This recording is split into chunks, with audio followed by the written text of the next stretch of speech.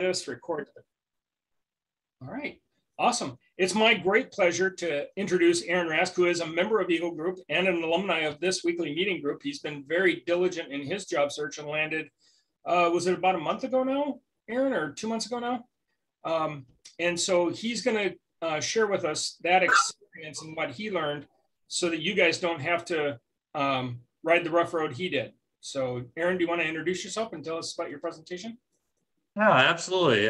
Thanks, Alan. And could you remind me the time hacks, questions? What are we thinking again tonight? 30 minutes should be more than if you got 30 minutes or longer, and we're not going to, cut you off at 30. So be my guest. Sure. And let me just share my screen here.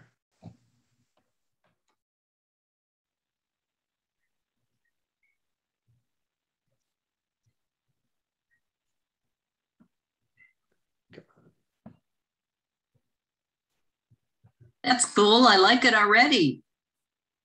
So can everyone see it? Yeah. Yeah. Let me just adjust this.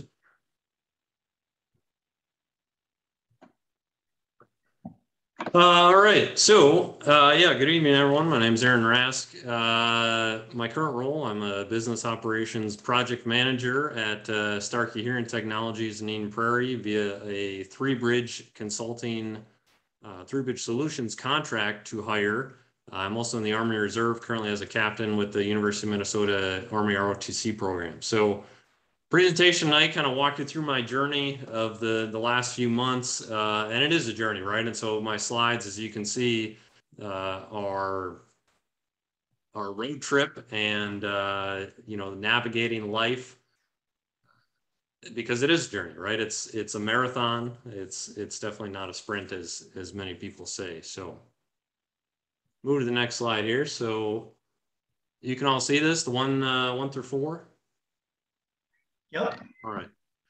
So I'll give you kind of the timeline of the journey, right? And why I call it a journey. And then we'll move into a few more specific things. But the journey of itself, right? So in September of 2019, September of 2017, I was working full-time at the Radisson Blu Hotel in their accounting office there.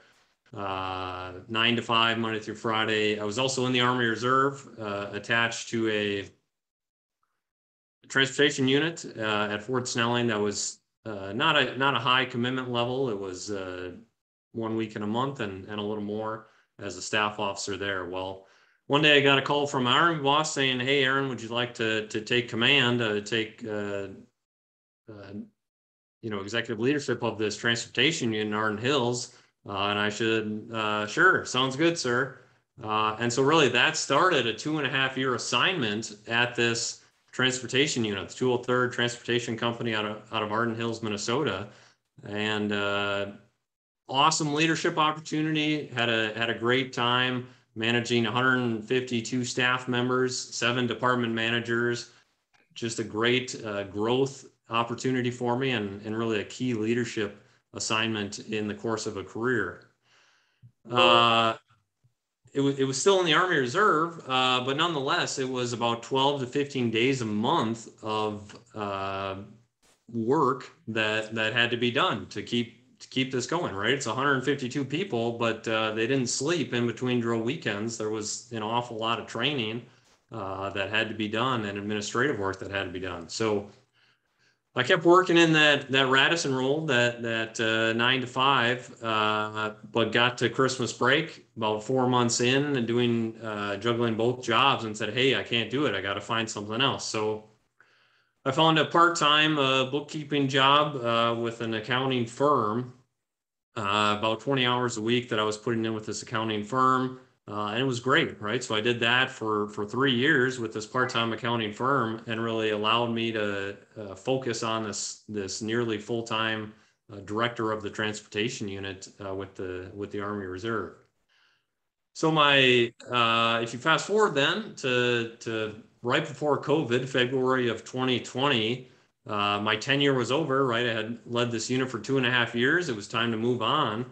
And so I found a new role at the University of Minnesota Army ROTC program.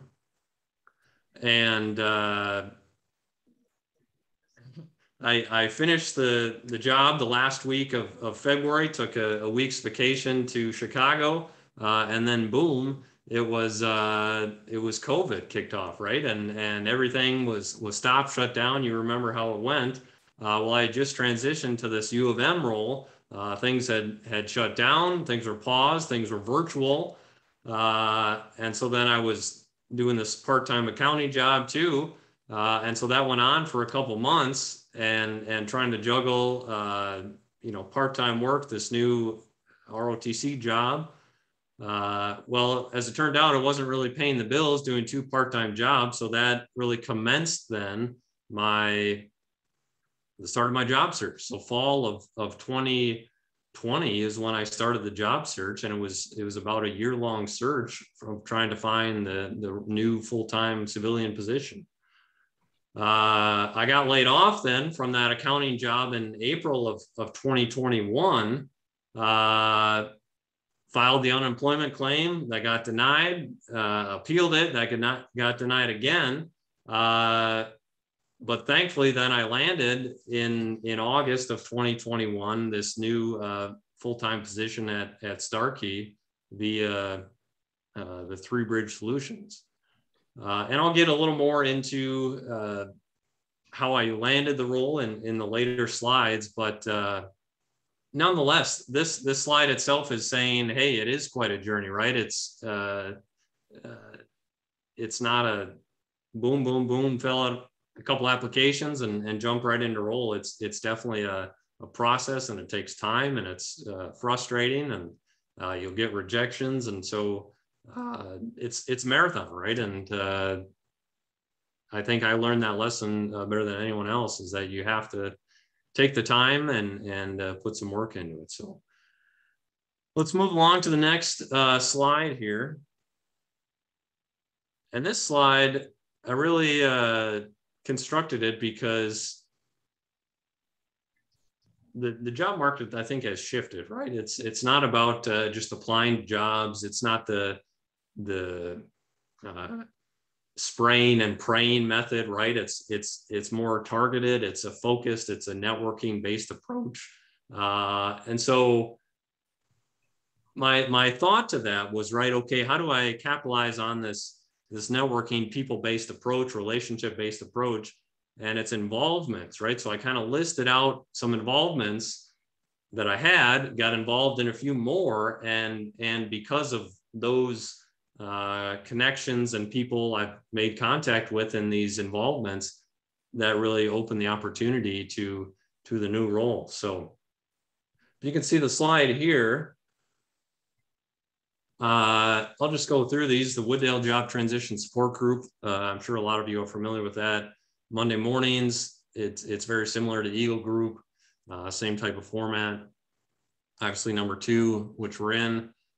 Number 3 is an interesting one to check out if you don't know about it. It's a great, it's networking, but it's leadership development focused. It's a monthly collaboration session with leaders hosted by this talent development executive leadership firm called Employee Strategies Incorporated. It's a goat rodeo, right? That as leaders, it's often we're wrangling goats, trying to get them to do what we want in an organization. So it's a great leadership forum to connect with other individuals. Proudy Project is another executive leadership development strategic planning firm based out of Eden Prairie. They host a similar format. They do webinars with leaders from across the metro. I got to meet a number of individuals that way. Minnesota Change Management Network is a group I've got connected with about a year ago, and still continue to participate in their meetings, because the 2 fields that really emerged for me in this job search is project management and change management. If you don't know a lot about change management, it's definitely growing. It's an emerging field. There's a huge demand for it. And it's really the people side of change, right? Of working with project managers, working with executive leaders, helping various initiatives get pushed through organizations to accomplish either human resource initiative, an IT initiative, an operations initiative. And so it's a fascinating field that I was able to make a lot of new connections in. And then finally, jury duty, right? First time in my life, I had jury duty in June of 2021, and got selected and saw the whole thing through while I was at jury duty for 5 days, federal jury duty in St. Paul. And I said, let's just get through this. This is awful. Well, talked to a guy who was on he was a fellow juror, and he worked for Boston Scientific. And I actually interviewed with Boston Scientific, and he worked with the interviewing manager. So sent a referral on my behalf. So I was like, hey, of all places to network, what the heck, jury duty, it's not a bad place. There's a lot of time to kill. So let's go to the next slide. And some tools for the tool belt. I want to just pull up another slide here. It's the scorecard. Can you all see my screen on the scorecard? Yep. Okay. Yes. So I've sent this to Alan and Mike Pavick. They can send it out later because it takes some time to work through, right? But it's it's a tool that the Wooddale Job Transition Group has put out, and Alan and Eagle Group have developed a couple of products themselves, which are all good, right? And if you use this or use one of Alan's products, hey, that's great. Use whatever helps you. I'm a very organizationally focused person. And so this scorecard forced accountability on me, and I could kind of track my progress, and it was a really helpful tool. So this week I pulled from July. Say again, is there a question? No. So this week I pulled from July 366 points. And so really what it is, it breaks out kind of 6 steps of the job search itself. Everything from figuring out your attitude, the assessments, what you want to do, to a strategy, to interviewing, to the follow-up. And so it's really a sequential process, waterfall, if you will, to get you to the to hopefully it doesn't secure a job, but it gets you a lot closer if you do some of these activities. A couple I'll highlight on here: sharing your job search scorecard with a spouse, partner, or family. I think that's important because it's obviously a tough time, and if you can tell your spouse or family to say, hey, here's what I'm working on. I got 50 points today because I had three meetings. I had a great book I was reading, attended a webinar, boom, boom, boom, there's points. Marketing strategy is another one I want to highlight. I think creating the win-win plan for a networking meeting, this one right here. You should absolutely take the time of day to figure out who these people are that you're meeting with. If there's something you can help them with, what their background is, what their career has been like. Don't waste their time. And so put that due diligence in on the front end to figure out, that win-win plan of, hey, can this be a good relationship building, rapport building meeting to hopefully, have them become an advocate for you in this job search, right? It's not to get a job necessarily for the networking meetings, to get them to become an advocate for you in this job search. Sending the thank you card, email, or letter to networking contact. I thought that was big as a follow-up. Make sure they have the information. Thank them for their time. People are busy. Moving down, just 2 more to highlight. Ask for the job or the next step during the interview. It's so easy for recruiters and hiring managers to give you the lip service of, hey, we'll get back to you. We got a few more others to get to. If you kind of force the envelope a little bit, I think that's okay. I think it's okay to say, hey, can I follow up by Friday if I don't hear from you? I didn't really get any resistance to that. So yeah, I think it's okay. You can set a specific date. and then ask their permission if it's okay to follow up with, and that's absolutely fine. It really conveys that, hey, this is your job. You're serious about this job. And then finally, send that thank you note for rejection letter. I got an internship in graduate school. Actually, I didn't get an internship that I interviewed for. I sent a thank you.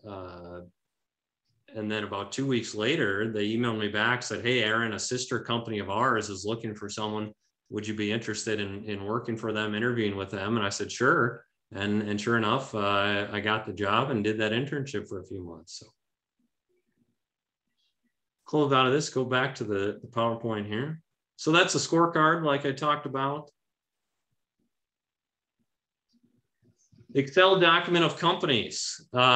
This is not rocket science. This is make an Excel document of all the companies you've talked to and who you've talked to at them, and then what the activity is, right? If you interviewed with Sally from General Mills, write that down and write the date, because you'll be talking to a lot of people, and if you have it documented, it'll help keep you organized. Similarly, make an Excel document of the recruiters you've talked to.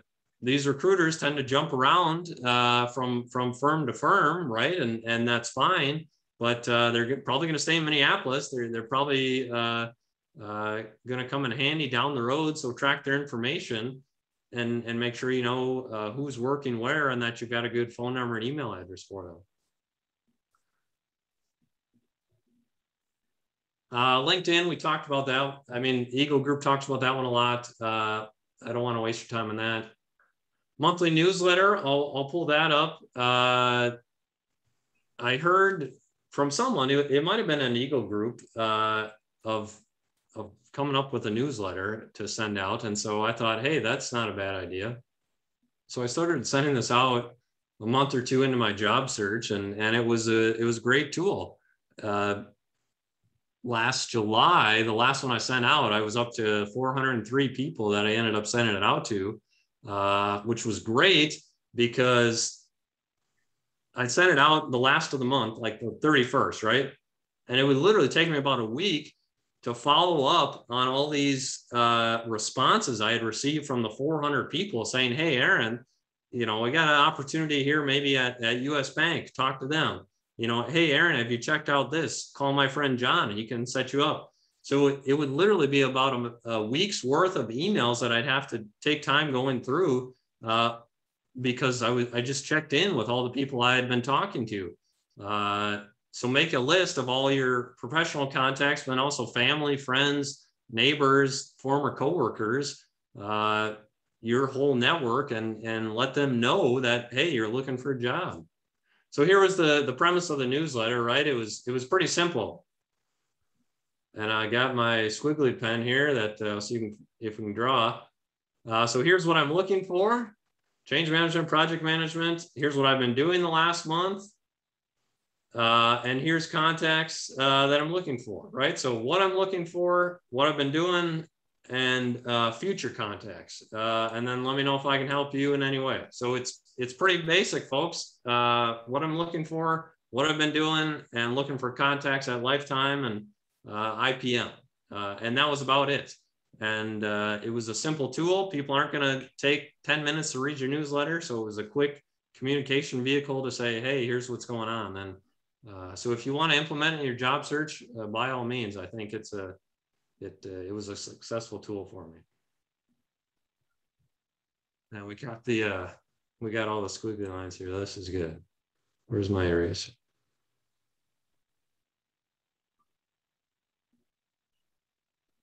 All right. Keep going. Monthly newsletter, business contacts. A number of people at Eagle Group have said some of the best contacts are previous coworkers you've worked with. I found that to be true as well. People that know your work performance, they can vouch for you.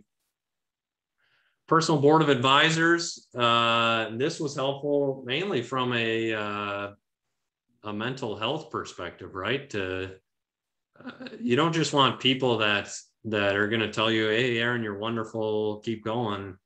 The personal board of advisors was really some uncles, some trusted like guys at church, older men in my life that I respected and would either encourage me if I needed it or give me a good kick in the rear and tell me to get going.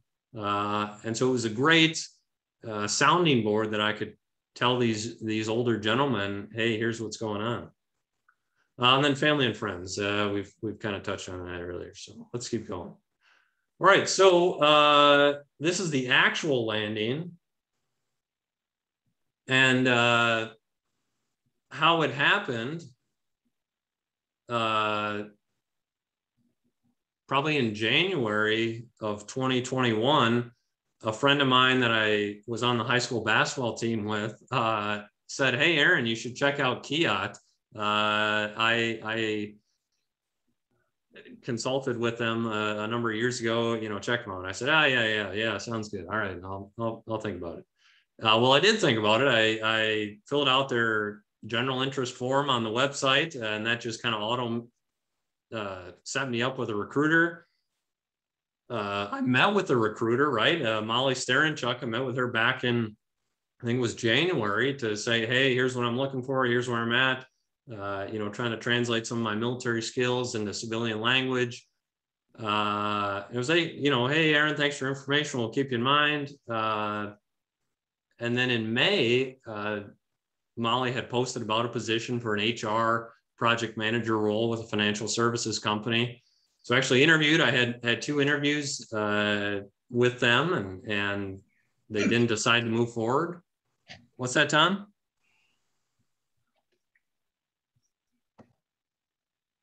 So I had 2 interviews with them. They decided not to move forward, but I didn't burn the bridge, as they say. I said, okay, thank you for taking the time to consider me. And then in July, Molly Starenchuk again posted saying, hey, we got another business operations project manager role open with Starkey Hearing Technologies in Eden Prairie. And so I emailed her, and we had 3 interviews on the Kiat side, and then they forwarded me to the client, and I had 3 interviews on the Starkey side, and ended up making an offer, which was great. This 3Bridge on here. So the week before I got the offer, 3Bridge had just merged with Kiat. There's some family ties in the ownership structure, so they'd actually merged. So the new name now is 3Bridge Solutions. They've got a broader consultant base, book of business really around the country. And so it's all under 3Bridge Solutions. And Boom Lab was another kind of leadership development program they had. That's merged now into the Crew program. So it's all under 3Bridge, right? So it's currently a 12-month contract to hire at the client Starkey. And so the to hire is, pending good behavior at the 12-month mark, I'd be offered a full-time position with the client, which is Starkey. So the other fascinating thing in the landing, right, is you're kind of looking for signs and confirmation, like this is the right role. It's kind of like dating. Unfortunately, I'll try to keep the jokes to a minimum, but it is, right. It's gotta be a good warm and fuzzy for the employer and the employees. So two other things that I can't deny that this probably was the right fit for me was the person whose job I'm in.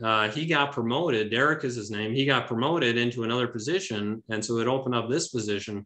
Well, he's a former Army officer. And so I was able to talk to him before the actual interviews with the hiring managers to say, like, hey man, how does this relate to what I did in company command? How does this relate to logistics in the Army? So that was a huge sign that this is probably a good fit, and he was able to help me on that. And then also one of the hiring managers that I interviewed with worked for my mom back in 2007, literally 14 years ago, worked in the same office as my mom. Well, there were only 3 people ever in this office. It was a branch office of a company out in Utah. And so this office in Eden Prairie was open for probably 10 years. And in that 10-year time span, there were only 4 people that ever worked in that office.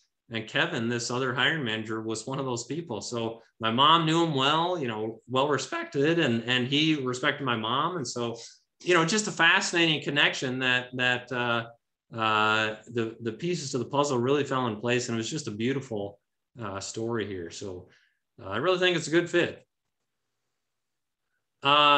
Miscellaneous lessons. This is an interesting one, and this is looks like we're coming up on time here, and this is the last slide. But if you don't take the time to journal, you should. There's no better time than now to start, because the emotions really get into it, right? This is your job, this is your career, this is your paycheck, and so to take a step back, just journal, at night before you go to bed is a great exercise to say, hey, how am I doing?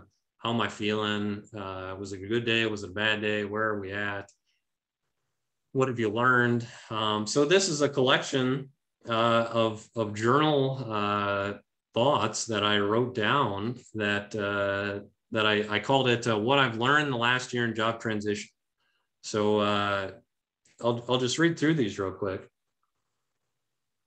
and hopefully they help you, right? And if they don't, that's fine. But I'd absolutely recommend pulling out a journal tonight and spending a few thoughts, spending a little bit of time and see where you're at. So.